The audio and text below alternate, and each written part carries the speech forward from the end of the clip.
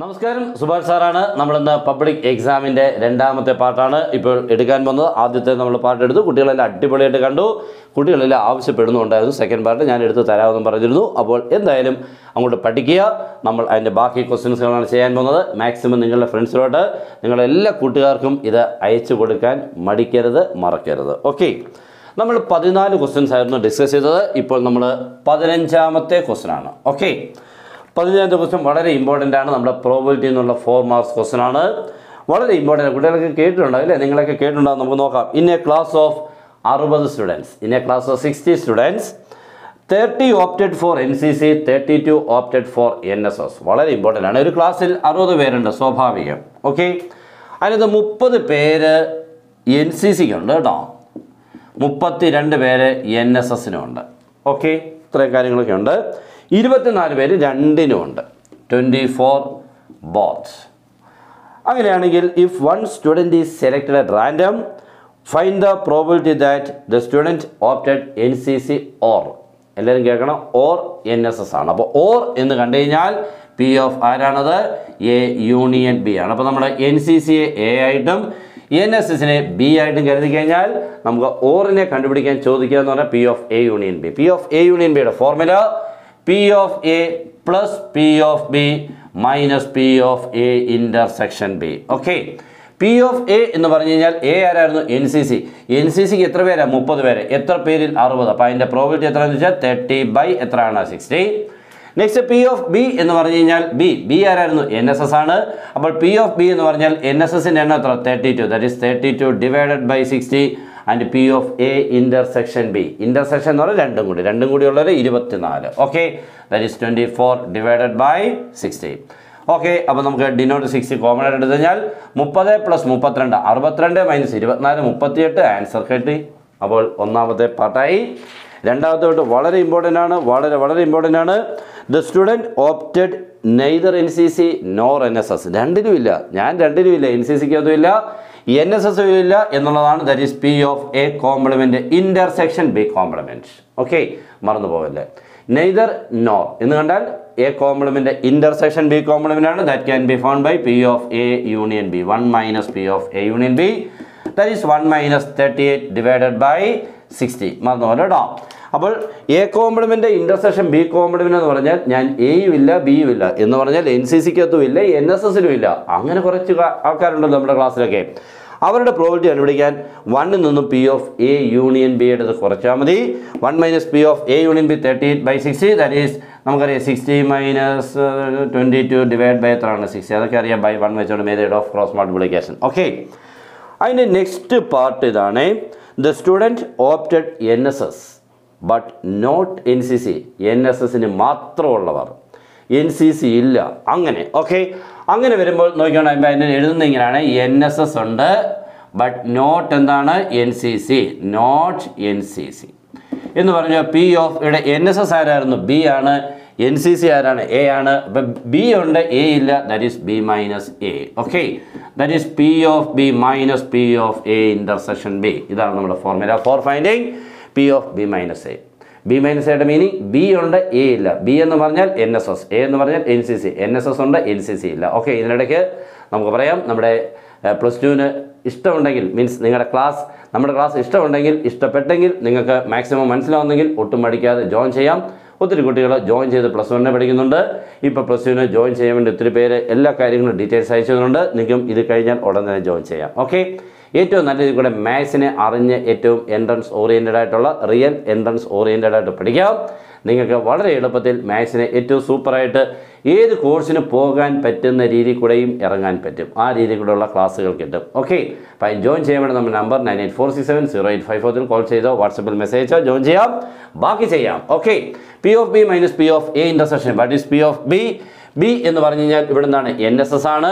അപ്പോൾ നോക്കിക്കേ, NSSൻ്റെ പ്രോബിലിറ്റി എത്രയാണ് നോക്കിക്കേ. NSSൻ്റെ പ്രോബിലിറ്റി 32 ഡിവൈഡഡ് ബൈ എത്രയാണ്? 60. NSSൻ്റെ എണ്ണം 32, ഇൻ്റർസെക്ഷൻ്റെ എണ്ണം അവർ തന്നിട്ടുണ്ടായിരുന്നു 24. That is 24 divided by 60. Answer is 8 by 60. That's all.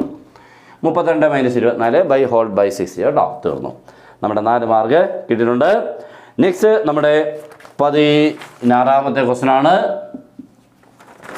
16ാമത്തെ question വളരെ ഇമ്പോർട്ടൻ്റ് ആണ്, നമ്മുടെ എപ്പോഴും എക്സാമിന് വരുന്നതാണ് കേട്ടോ. നമ്മുടെ എലിപ്സിൻ്റെ ഇക്വേഷൻ ആണ് തന്നേക്കുന്നത്. 36x² + 4y² = 144. ഇത് എലിപ്സിൻ്റെ ഇക്വേഷൻ ആണെന്ന് തോന്നണേ, കണ്ടല്ലോ. 36x² y² കണ്ടല്ലോ. നമ്പറുകൾ ഇങ്ങനെ വന്നു കഴിഞ്ഞാൽ ഓർത്തോണം, ഡിഫറെൻറ്റ് നമ്പേഴ്സുകളാണെങ്കിൽ അതെന്താണ് എലിപ്സ് ആണ്. പക്ഷേ ഇത് സ്റ്റാൻഡേർഡ് ഫോമിലല്ല. സ്റ്റാൻഡേർഡ് ഫോമിലാക്കാൻ വേണ്ടി റൈറ്റ് സൈഡ് 1 ആകണം. ഇയാൾ 1 ആയെങ്കിൽ മാത്രമേ നമ്മുടെ സ്റ്റാൻഡേർഡ് ഫോം ആകത്തുള്ളൂ. നമ്മുടെ സ്റ്റാൻഡേർഡ് ഫോം എന്ന് പറഞ്ഞാൽ x² y² b² = 1 ആണ്. അങ്ങനെ അല്ലാത്തതുകൊണ്ട് 1 ആക്കാൻ വേണ്ടി 144 കൊണ്ട് എല്ലാത്തിനെയും ഡിവൈഡ് ചെയ്യണം. ഓക്കെ, എല്ലാ ടീംസിനെയും 144 ഡിവൈഡ് ചെയ്യുമ്പോൾ 36x² / 144 4y² / 144 = 144 / 144. എല്ലാത്തിനെയും ഡിവൈഡ് ചെയ്തു. ഇതിനെ ഡിവൈഡ് ചെയ്തു, ഇതിനെ ഡിവൈഡ് ചെയ്തു, ഇതിനെ ഡിവൈഡ് ചെയ്തു, എല്ലാവരും ഡിവൈഡ് ചെയ്തു. കട്ട് ചെയ്യുമ്പോൾ നോക്കിക്കേ, ഇതൊന്ന് കട്ട് ചെയ്യുമ്പോൾ ഇവിടെ 4 കിട്ടും, ഇവിടെ കട്ട് ചെയ്യുമ്പോൾ 36 കിട്ടും, ഇതൊന്ന് കട്ട് ചെയ്ത് 1 കിട്ടും. ഓക്കെ, ആൻസർ വരുമ്പോൾ x² / 4 + y² / 36 = 1. ഇപ്പോൾ എലിപ്സിൻ്റെ ഇക്വേഷൻ ആയതേ ഉള്ളൂ, ഒന്നും ആയില്ല കേട്ടോ. നമ്മുടെ പരിപാടി തുടങ്ങാൻ പോകുന്നേ ഉള്ളൂ പ്രോബ്ലം. അപ്പോൾ എലിപ്സിൻ്റെ ഇക്വേഷൻ കിട്ടി. ഇവിടെ ഇനി a² ഉം b² ഇക്വേറ്റ് ചെയ്യണം. a² എന്ന് പറഞ്ഞാൽ 36 ആണ്. അവിടുന്ന് എയുടെ വാല്യൂ എത്രയാണ്? 6 ആണ്. ഓക്കെ, ഞാൻ ഡയറക്റ്റ് അങ്ങ് എഴുതിയേക്കാം 6. അതുപോലെ b² വാല്യൂ 4 ആയതുകൊണ്ട് ബിയുടെ വാല്യൂ √4 2. അങ്ങനെയാണ് സിയുടെ വാല്യൂ ഇതിൽ നിന്ന് കുറച്ചായത് 36 - 32. എന്ത് എളുപ്പം തീർന്നില്ലയോ? എയും ബിയും സി ഒക്കെ വന്ന് വളരെ ഫാസ്റ്റ്. നമ്മളെപ്പോഴും മെൻ്റൽ കാൽക്കുലേഷൻ വളരെ ഫാസ്റ്റ് ആയെങ്കിൽ മാത്രമേ മാത്സിനെ നമ്മുടെ കൈപ്പിടിയിൽ ഒതുക്കാൻ പറ്റൂ. ഇല്ലെങ്കിൽ അവൻ നമ്മുടെ പുറത്തായിരിക്കും. നമ്മുടെ അകത്ത് കയറണമെങ്കിൽ അടിപൊളിയായിട്ട് പഠിച്ചെങ്കിൽ മാത്രമേ പറ്റൂ. സ്പീഡ് വേണം. ഓക്കെ, അപ്പോൾ എ ആയി, ബി ആയി, സി ആയി. എ എന്ന് പറയുന്നത് ഇതിൻ്റെ റൂട്ട്, ബി എന്ന് പറയുന്നത് ഇതിൻ്റെ റൂട്ട്, സി എന്ന് പറയുന്നത് ഇതിൽ നിന്നും ഇത് -a റൂട്ടിനുണ്ട്. That's all. ഇനി നിങ്ങൾക്ക് എഴുതാനറിയാം. ഫോക്കൈ ഉണ്ട്, ലെങ്ത് ഓഫ് ലാറ്റസ് റെക്റ്റം ഉണ്ട്, length of major axis, minor axis, vertices, അങ്ങനെ എല്ലാം ഉണ്ട്. ഇത് സെക്കൻഡ് ടൈപ്പ് എലിപ്സ് ആണ് കേട്ടോ. അതുകൊണ്ട് ഫോക്കൈ ചേരുമ്പോൾ 0, ± c എന്നായിരിക്കണം കേട്ടോ. 0 സെക്കൻഡ് ടൈപ്പ് എങ്ങനെയാണ്?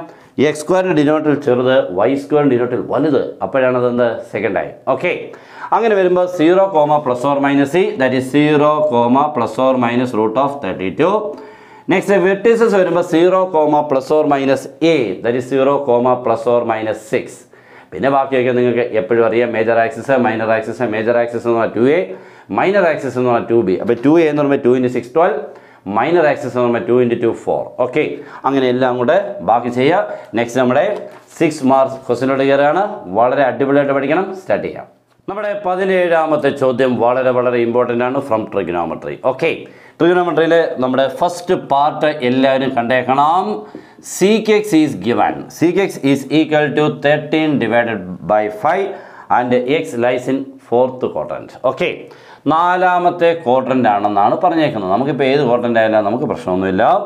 Find the other 5 trigonometric function. ബാക്കി 5 പേരെ കണ്ടുപിടിക്കണം. 3 മാർക്കാണ് പറഞ്ഞത് കേട്ടോ. അപ്പോൾ Sec x തരുവാന്ന് പറഞ്ഞാൽ സീക്ക് എന്ന് പറഞ്ഞാൽ a സൈഡ് ബൈ സൈഡ് കോസിൻ്റെ നേരെ എതിരാളിയാണ് അല്ലേ. cos x എന്ന് പറഞ്ഞാൽ adjacent side by hypotenuse. sec x എന്ന് പറഞ്ഞാൽ hypotenuse by adjacent side. That's all. Okay. Therefore, this is hypotenuse and this is adjacent side. ഇല്ലാത്തത് opposite side. Opposite side നെ കണ്ടുപിടിക്കാനുള്ള formula എല്ലാവർക്കും അറിയാം. root of hypotenuse square minus adjacent side square, that is root of 169 minus 25 root of 144. Answer is 12. Okay. അപ്പോൾ നമ്മുടെ opposite എല്ലാം കിട്ടി. ഇനി അങ്ങോട്ട് ഓരോരുത്തരെ പെറുക്കി അങ്ങോട്ട് എഴുതണം. ഓക്കെ, ആദ്യം നമുക്ക് വേണ്ട സൈൻ എക്സ്. സൈൻ എക്സ് എന്ന് പറഞ്ഞാൽ opposite side divide by hypotenuse. What is opposite side? 12 divided by hypotenuse 13. ചുമ്മാ അതൊരു മൈനസ് കൊടുത്തേക്കണം കേട്ടോ. കാരണം 4th ക്വാഡ്രൻ്റാണ്. 4th ക്വാഡ്രൻ്റ് സൈനൊക്കെ നെഗറ്റീവാണ്. അവിടെ ഏതാ പോസിറ്റീവ്? കോസ്. അതുകൊണ്ടാണ് ഇവിടെ പോസിറ്റീവ് ആയിരിക്കുന്നുണ്ടോ. സീക്ക് എക്സും കോസ് എക്സും 4th ക്വാഡ്രൻ്റിൽ പോസിറ്റീവാണ് കേട്ടോ. നെക്സ്റ്റ് നമുക്ക് വേണ്ടത് ആരാണ്? cos x വേണം. cos x ഇനി എടുക്കാൻ പിന്നെ ഇതിൻ്റെ റെസിപ്രോക്കൽ എടുത്താൽ മതി. 5/13. നെക്സ്റ്റ് ആരാണ്? cosec x. cosec x വേണമെന്നുണ്ടെങ്കിൽ ഇതാണ് സൈൻ എക്സിൻ്റെ reciprocal -13/12 and tan x. tan x എന്ന് പറഞ്ഞാൽ opposite side divide by adjacent side. What is opposite side? എവിടെയോ ഉണ്ടായിരുന്നില്ല. അതാണ് 12 അല്ലേ. Divided by adjacent side 5. ഒരു നെഗറ്റീവ് എടുക്കണം. cot x എന്ന് പറഞ്ഞാൽ നേരെ തിരിച്ചിട്ടാൽ മതി -5/12. tan x നേരെ എതിരാളിയാണ് cot x. അപ്പോൾ അത് കഴിഞ്ഞു 3 മാർക്ക്. നെക്സ്റ്റ് അതിൻ്റെ കൂടെ ഉള്ളത് റിപ്പീറ്റഡ് ക്വസ്റ്റ്യൻ ആണ്. ഞാൻ പ്രത്യേകിച്ച് ചെയ്യുന്നില്ല. വളരെ ഇമ്പോർട്ടൻ്റ് ആയിട്ട് വന്നേക്കുന്ന ക്വസ്റ്റ്യൻ തന്നെയാണ്. സൈൻ 4 അതുമൊക്കെ ഉണ്ട്. പിന്നെ ഞാനൊരു പുതിയ ക്വസ്റ്റ്യൻ അവിടെ നിന്ന് പരിചയപ്പെടുത്തിയേക്കാം. വളരെ ഇമ്പോർട്ടൻറ്റ്. ഓക്കെ, 17ാമത്തെ സെക്കൻഡ് പാർട്ട് ഞാനൊന്ന് മാറ്റുകയാണ് കേട്ടോ. ഇതാണ് question. Prove that tan 3x minus tan 2x minus tan x is equal to tan 3x into tan 2x into tan x. It's very famous problem. Tan 3x minus tan 2x minus tan is equal to tan 3x into tan 2x into tan x. ഇത് നമ്മൾ prove ചെയ്യാനാണ് question ചോദിക്കുന്നത്. അപ്പോൾ നമ്മൾ തുടങ്ങുന്നത് we have എന്നാണ്. എനിക്കറിയാവുന്ന അറിയത്തില്ലെങ്കിൽ നമ്മൾ അങ്ങനെ എഴുതുവാണ് കേട്ടോ. tan 3x is equal to tan of 2x plus x. ശരിയല്ലേ? 3x എന്നുള്ളതിന് 2x പ്ലസ് 1x 3x ആണ്. നെക്സ്റ്റ് റൈറ്റ് സൈഡിൽ നമുക്ക് tan of A plus B വെച്ചുകൊണ്ട് ചെയ്യാൻ പറ്റും. What is tan of A plus B? നമുക്ക് ലെഫ്റ്റ് സൈഡ് അതേപോലെ തന്നെ എഴുതി tan 3x. tan of a plus b. What is tan of a plus b? Tan a plus tan b by 1 minus tan a tan b.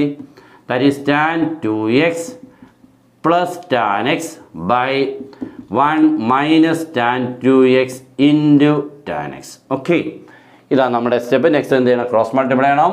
ഇയാൾ ഇങ്ങോട്ട് cross multiply ചെയ്യുമ്പോൾ tan 3x into 1 minus tan 2x tan x.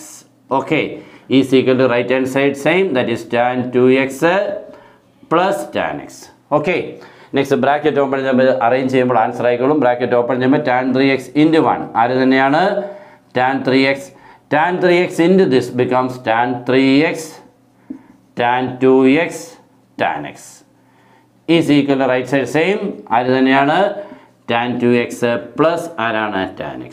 Okay. എല്ലാത്തിനെയും right സൈഡിൽ ഇപ്പുറത്ത് കൊണ്ടുവരിക എന്ന് പറഞ്ഞാൽ ഇയാൾ ഇപ്പുറത്ത് വരണം, ഇയാൾ ഇപ്പുറത്ത് വരണം, ഈ വലിയ ടൈം അപ്പുറത്തോട്ട് പോകണം. ഓക്കെ. നമ്മുടെ ആൻസർ ആയിക്കോളും കേട്ടോ. അപ്പം tan 3x എഴുതുക. നോക്കി പ്ലസ് tan 2x ഇപ്പുറത്ത് വരുമ്പോൾ മൈനസ് tan 2x ഉണ്ടല്ലോ, പ്ലസ് tan x ഇപ്പുറത്ത് വരുമ്പോൾ മൈനസ് tan x ഈക്വൽ ഇട്ടുകൊണ്ട് ഈ മൈനസ് ഓഫ് അത് അപ്പുറത്ത് പോകുമ്പോൾ പ്ലസ് ഓഫ് ആൻസറായി. ഓക്കെ. അപ്പോൾ നമ്മുടെ നെക്സ്റ്റ് സ്റ്റെപ്പ് ക്ലിയർ ആയിട്ടുണ്ട്. 18ാമത്തെ ചോദ്യത്തിലോട്ട് കയറാം. ഓക്കെ.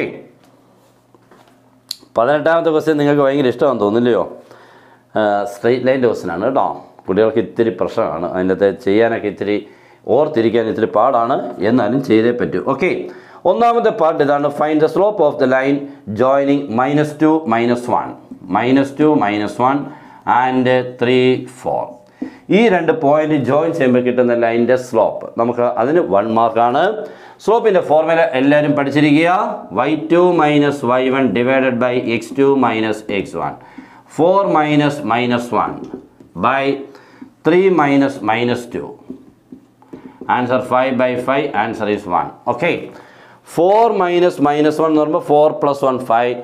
3 - 3 + 2 5. 5 by 5 becomes 1. Okay. അതിൻ്റെ കൂടെയുള്ള പാർട്ട് എപ്പോഴും നമ്മുടെ എക്സാമിന് പോപ്പുലറായിട്ടുള്ള ക്വസ്റ്റ്യനാണ്. Find the equation of A straight line passing through -3 to and perpendicular to the line joining these two. ഇത് എപ്പോഴും എക്സാമിനുള്ളതാണ് കേട്ടോ. ഒരു പോയിന്റിൽ കൂടെ പാസ് ചെയ്യുകയും ഈ രണ്ട് പോയിന്റ് ജോയിൻ ചെയ്യുമ്പോൾ കിട്ടുന്ന ലൈനിന് പെർപെൻഡിക്കുലർ ആവുകയും ചെയ്യുക എന്ന് പറയുമ്പോൾ ഓർത്തണം, നമുക്ക് ഈ ലൈനിൻ്റെ സ്ലോപ്പ് കിട്ടി. അങ്ങനെയാണെങ്കിൽ ഇതിന് പെർപെൻഡിക്കുലർ ആവുന്ന ലൈനിൻ്റെ സ്ലോപ്പ് എന്ന് പറഞ്ഞാൽ അയാളെ തിരിച്ചിട്ട് മൈനസ് കൊടുത്താൽ മതി. ദാറ്റ് ഈസ് എം എന്ന് പറഞ്ഞാൽ negative reciprocal, that is -1. Okay. ഈ ലൈനിന് പെർപെൻഡിക്കുലർ ആവുന്ന ലൈനിൻ്റെ സ്ലോപ്പ് എന്ന് പറഞ്ഞാൽ ഈ ലൈനിൻ്റെ സ്ലോപ്പ് 1 ആണ്. അങ്ങനെയാണെങ്കിൽ ഇതിൻ്റെ റെസിപ്രോക്കലായ 1, ഇതിൻ്റെ റെസിപ്രോക്കൽ എത്ര തന്നെയാണ്? 1ൻ്റെ റെസിപ്രോക്കൽ 1 ആണ്. തിരിച്ചിട്ടാൽ 1 എന്നിട്ട് ഒരു മൈനസ് കൊടുക്കണം, അതാണ് -1. ഓക്കെ. പാസ് ചെയ്യുന്ന പോയിന്റ് എന്നുണ്ട് നമുക്ക് -3 2 കൂടെയാണ് എന്ത് ചെയ്യേണ്ടത്? പാസ് ചെയ്യുന്നത്. ഓക്കെ. അപ്പോൾ സ്ലോപ്പായി, പോയിൻ്റായി, then we apply point slow form. Point slow form അറിയാൻ വയ്യാതെ ഒരിക്കലും എക്സാമിന് പോകാൻ പാടില്ല. y - y1 = m × x - x1. Okay. y - y1 is equal to m into x minus x1. That is y minus y1. y1 എന്ന് പറഞ്ഞാൽ ഇവിടെ എത്രയാണ്? 2 ആണ്. m ഇപ്പോൾ കിട്ടി -1 into x minus x1 is -3. അപ്പോൾ 2 മൈനസ് പ്ലസ് ആയി. That is y minus 2 is equal to -1 into x plus 3. Bracket open ചെയ്ത് എല്ലാത്തിനും ഒരു സൈഡിലെത്തിച്ച് റൈറ്റ് സൈഡ് 0 ആക്കുക. ഓക്കെ.